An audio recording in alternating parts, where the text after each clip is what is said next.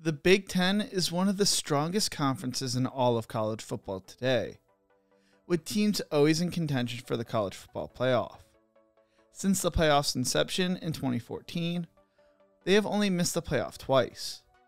The Big Ten Conference has combined for nearly 70 national titles in football and is the oldest conference in all of college football. And actually might have started the idea of a conference at the college football level. How'd this happen? You won't want to miss this one. But before we get into this, if you enjoy college football content like this, make sure to leave a like and subscribe. I'm planning to release multiple videos a week during the college football season. Also, let me know which conference your favorite team plays in the comment section below. The Big Ten is one of, if not the oldest college football conference in college football history. The conference's history dates back to 1896. It was originally known as the Intercollegiate Conference of Faculty Representatives. The Big Ten Conference is so old that it actually predates the NCAA by nearly a decade. Due to the number of injuries occurring in college football and the growing criticism linked to said injuries, Purdue President James Henry Smart invited presidents from the University of Chicago, University of Illinois, Lake Forest College, University of Minnesota, Northwestern University, and University of Wisconsin to a meeting in Chicago on January 11, 1895, to create policies aimed at regulating intercollegiate athletics. The eligibility of student athletes was one of the main topics of discussion. The conference was formed in the second meeting months later. Due to Lake Forest College not being in attendance for the second meeting, Michigan was invited instead.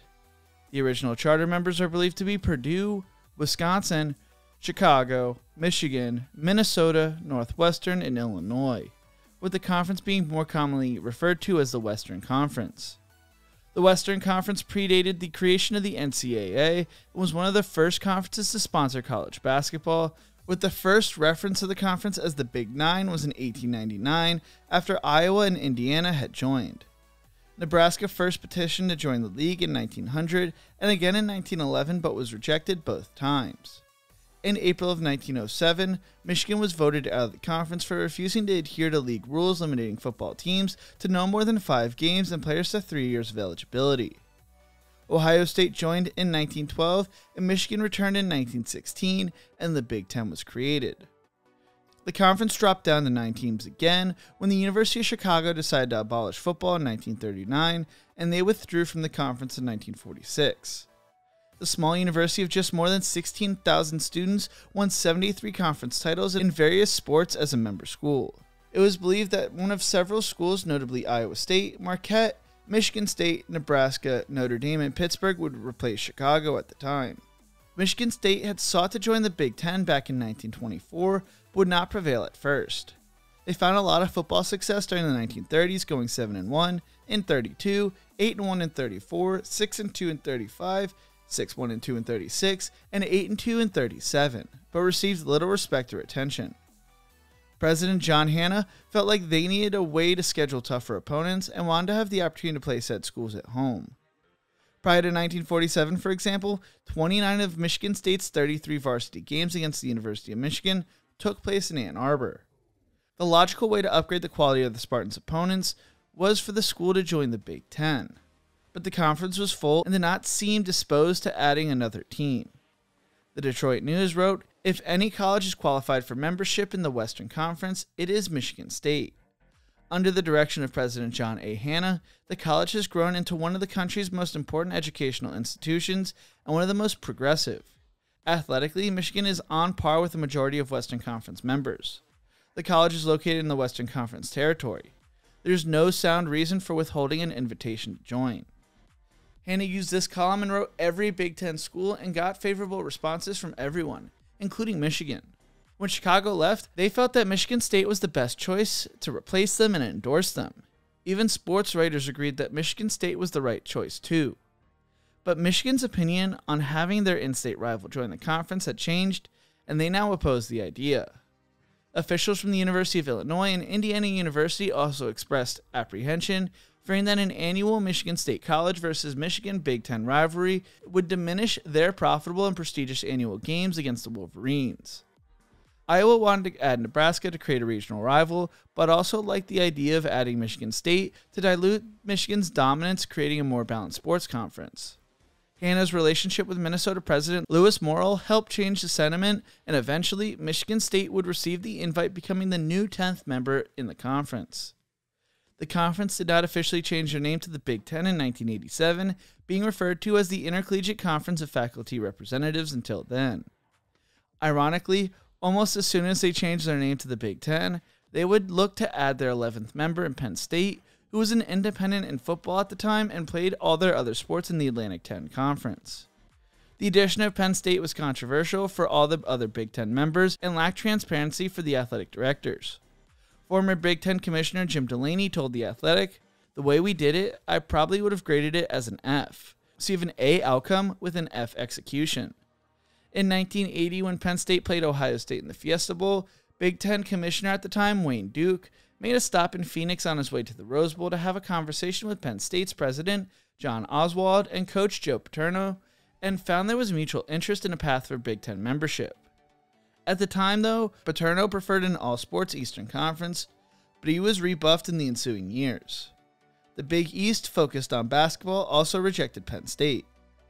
In 1989, Penn State President Bryce Jordan called Illinois President Stan Eikenberry to gauge their interest in having them join the Big Ten, not thinking Joe Pa would be around forever. The Big Ten was a provincial Midwest conference.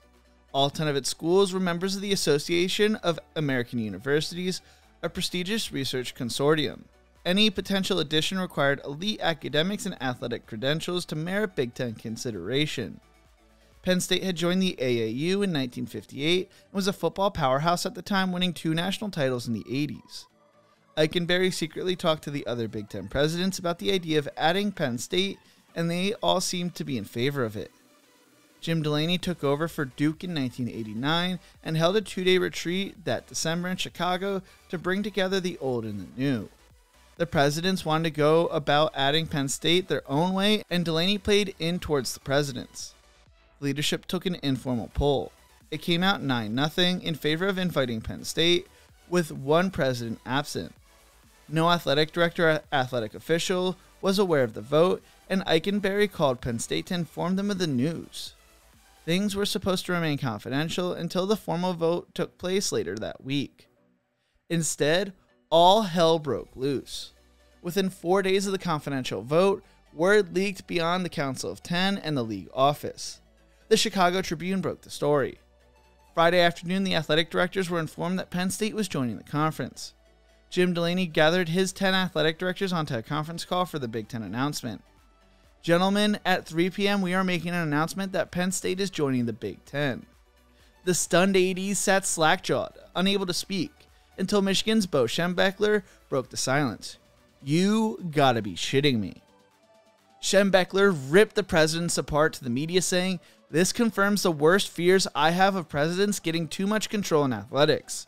Making decisions that without ever studying it is terrible. Not one athletic director was consulted on this matter." Writers ripped apart the conference concerns about the travel time for student athletes. Ironic, right? Because we're still talking about it today.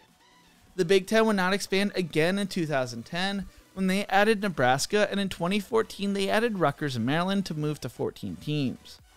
Ironically, at one point, the Big Ten had 12 teams and the Big 12 had 10 teams. The Big Ten chose to keep their name because of the name recognition it carried.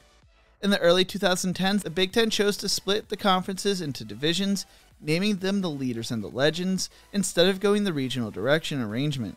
In the Legends division were Iowa, Michigan, Michigan State, Minnesota, Nebraska, and Northwestern. The Leaders division was composed of Illinois, Indiana, Ohio State, Penn State, Purdue, and Wisconsin. Conference officials stated they had focused on creating competitive fairness rather than splitting by geographic location. However, the new Legends and Leaders divisions were not met with enthusiasm. Some traditional rivalries, including Ohio State and Michigan, were placed in separate divisions. In 2014, they moved to the East-West division setup we now know today. June of 2022, it was announced that USC and UCLA would be joining the Big Ten in 2024, and earlier this year it was also announced that Oregon and Washington would be joining them as well. The Big Ten is going to have 18 teams in 2024 and signed a new media rights deal with CBS, Fox, and NBC, totaling an estimate $7 billion. When the West Coast teams join the conference, we will see the elimination of the East-West divisions.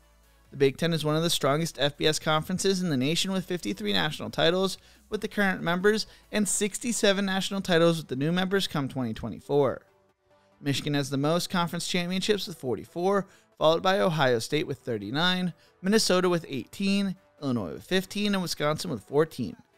They also have a lot of success in other sports, especially women's volleyball, men's basketball, and women's and men's hockey. The Big Ten will always have a special place in my heart, being a Wisconsin Badger, and will always be my favorite conference in college football. What do you think? Which conference is your favorite team play in? Let me know in the comment section below. If you enjoyed this video, make sure to check out one of my other videos YouTube thinks you will love right here. Don't forget to leave a like and to subscribe for more college football content. Thank you so much for watching, and as always, remember to embrace the grind.